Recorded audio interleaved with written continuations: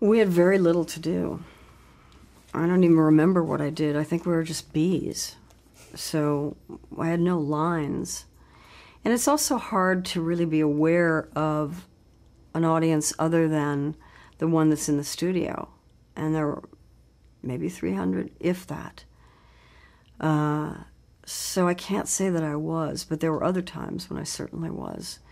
And getting used to cue cards was, you know, I mean, it only took once, though, because seeing a performance where I'm like this the whole time was really disappointing. So I got better at it. Did you rely on the cue cards a lot because the scripts would change? Yeah, or? they would change between dress and air. Absolutely. You're prepared in the sense that you know where to go, you know your blocking, you know what's going on in the scene, you know your character. We're prepared in the sense that everything we had done in the Groundlings or Second City or whatever company we came from, we were prepared. This is exactly what we did. We did our sketch, we ran off stage, we changed costume, the lights are out, you come back, you take your place, the lights are up, you go. That's exactly what we did, and that's exactly what the show was. Pretty much, unless you weren't in the next scene for several sketches. And you know, you get used to doing that kind of work on the show as well. So you get used to reading cue cards, and you get used to where the camera is, and you get used to where the cue cards are.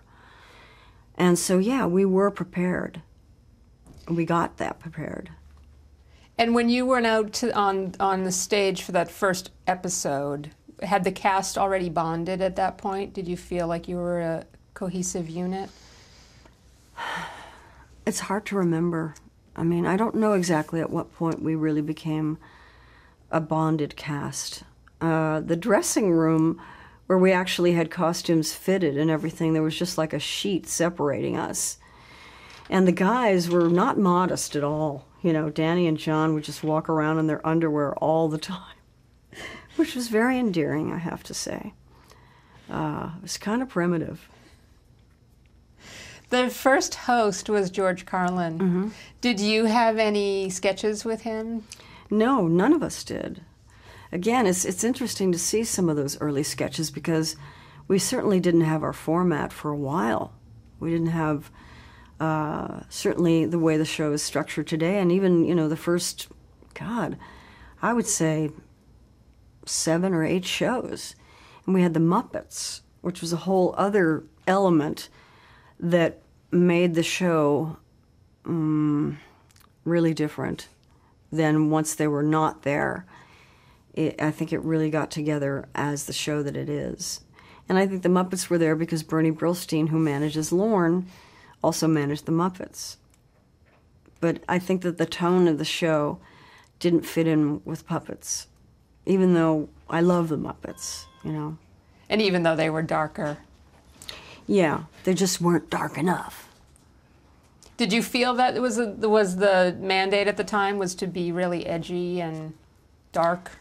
Well, again, I don't think that there was a self-conscious effort to be anything other than what made us laugh. Right. How do you think that first show went? Well, I know how I felt. You know, we had a sketch.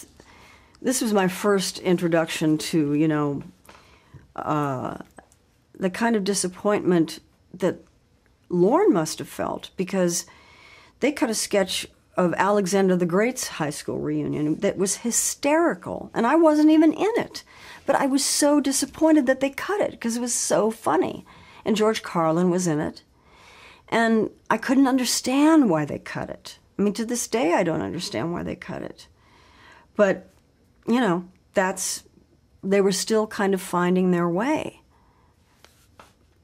Do you think that George Carlin was prepared for what he got into that first night?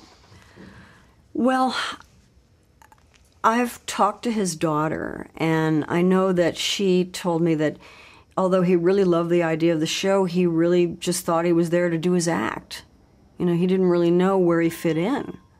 So that's what he did. So when that first show ended that night, what did you do after? There was a party at some dark restaurant, and I remember Paul Simon being there, and I was really excited. I couldn't believe it. And, you know, we were all there, and I thought, wow, is this how it's going to be? And then I went back to my apartment that was like complete with like the flashing neon sign outside the window. And, oh, I was just having such a tough time, you know, adjusting to New York. Of course, I had all my belongings stolen, and I was in this place that was temporary until I could get into the place I was going to settle in. And I really, you know, and Gilda was my only friend at that point, and I was homesick. I really was. Even though I was excited about doing the show, I was homesick.